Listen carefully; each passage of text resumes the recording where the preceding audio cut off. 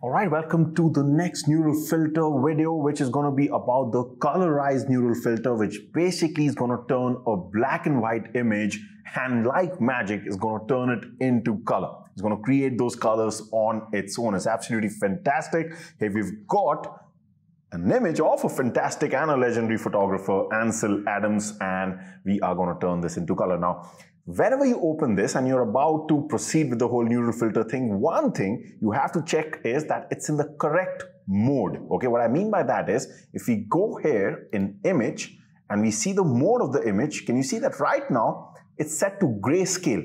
If it's set to grayscale, the colorized neural filter that we'll soon be seeing will not work. In fact, it'll tell you that time to come back here and change this to RGB so that we get the color channels, the red, green, and blue, the primary color channels, so that it'll be able to apply those colors and generate a colored photograph. Okay, so the first thing, always make sure is that this is set to RGB color, and then you're going to go to filter and open the neural filters.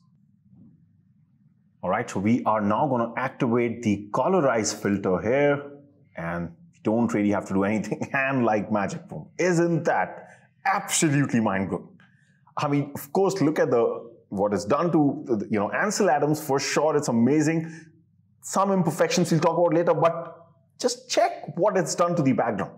I mean, this is so real, right? What is done to the leaves, it's absolutely fantastic. Even the skin tone on the hands is good. Yeah, probably the face has a bit of reds. We'll correct that, but even here, it's just fantastic. Just see this. We didn't even have to actually click, so I won't even call this one click because we literally just activated this and it did it, right? So fantastic. As always, you can play around with some of the options, though you really don't have to. I'll tell you a better way to correct things. So one is that you can even choose the different profiles here. Okay, it's going to give you a slightly different look. I'm not clicking on any of these, okay, because something has been happening. I did try this before. The moment I click on any of these profiles, it shows me an error and it just stops working right there, the filter. So I'm not going to do that. You can check that out on your own. Okay, but basically the sliders here, they'll just help you correct some of the things. For example, I just feel that a bit too much of the reds have been added. So in the cyan and the red slider, I can just take this away from the reds. So just see. If I do this, can you see? Just reduce the reds. If I take this the other way, it's going to add more reds, which we don't want. Take it away. And I think now it slightly looks better, though some parts of his hat like this are still red. That we won't be able to correct here. For that, we will have to take this back over to Photoshop, and I'll show you how to do that, okay? Similarly, you can play around with the other sliders. I just feel maybe I would like to add a bit of warmth. Okay, so I'll just add a bit of yellowness to this, just a bit more. Yeah, and I think that's fine. If you're noticing any color artifacts, you can play around with the slider. If you're noticing some additional noise come up here, you can use this slider. Apart from that, you really don't have to do anything else. And then just because we want to work just a bit on the hat, because sometimes that can happen when you use this filter. There might be one or two areas which you want to work with. It's a good idea to just output this as a separate layer, okay? And then we can just do some things to this. So we can just hit OK. It's going to create a new layer.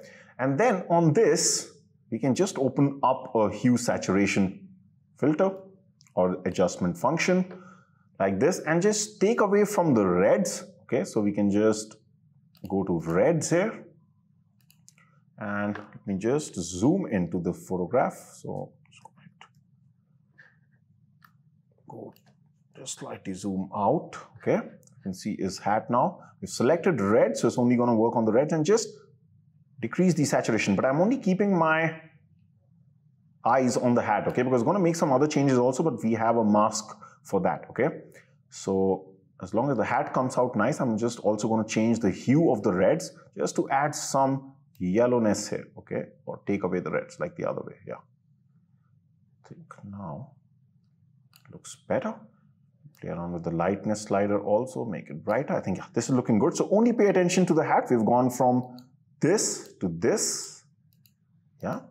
This looks good. And now what we can do is, we can just invert this layer mask. That means we can hide whatever we just did on the entire image. So I can just double click on the mask and click on invert. That's going to turn this from white to black. So now it's just hidden everything that we've done with the hue saturation function, okay? Now I can just take a paintbrush, select white, that is going to start revealing wherever we paint, and just set the flow of the brush to something like 20%, 30%, so that we do this in a subtle manner, okay? So I'm going to zoom in, and just on the hat, wherever I start painting like this, is going to reveal whatever we did with the hue saturation function. Again, this is not a part of the AI, but AI will also not always be perfect. So go humans. Sometimes we'll just have to correct AI also, okay? So we can take this, and just a bit of the redness that I still notice in his face. For the face, we really have to decrease the flow, okay? We can use the same thing that we did just to take away a bit of this, like this, a bit of this. Yeah, I think that is fine, maybe a bit on the ear. So now if you see the before and after, you see, just taking out that bad looking red thing. Now if I zoom out, and if we just compare this with the original, that is absolutely fantastic and flawless. I'll see you in the next neural filter. Bye for now.